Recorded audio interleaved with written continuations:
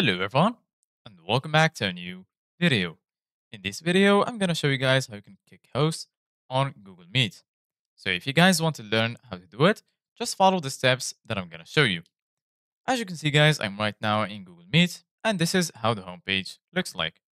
So right here, you're going to find your meeting and right next to it, you're going to find enter code or link. So right here, you can enter the code or the invite link to join the meeting. And once you finish, go ahead and click on join. Here, if you click on new meeting, you're going to find three options: create a meeting for later, start an instant meeting, and schedule a meeting in Google Calendar. So right now, we're going to click on start an instant meeting to join the meeting instantly. And right now, we are joining the meeting. So basically, guys, once you join the meeting, right here, you're gonna find the invite link. You can copy it if you want to invite someone. And as you can see, guys, right here in the bottom, you're gonna find the option to turn on or turn on your mic. You can turn off or turn on your camera. You can turn on captions, send a reaction, present now, raise hand. Here you're gonna find some more options, like the option to change layouts.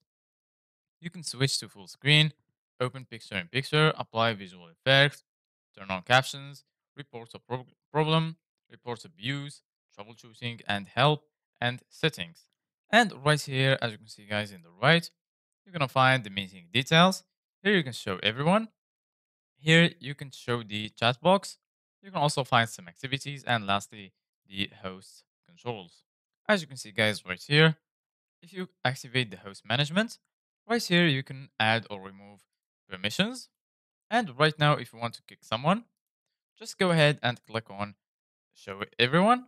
And then here you're going to find the list that includes all of the participants in the meeting. And in order to kick someone, just go right next to their name. You're going to find this three dots icon. Go ahead and click on it. And then right there, you're going to find the option to kick the person. So this is it guys for today's video. Thank you guys for watching. See you guys in the next video.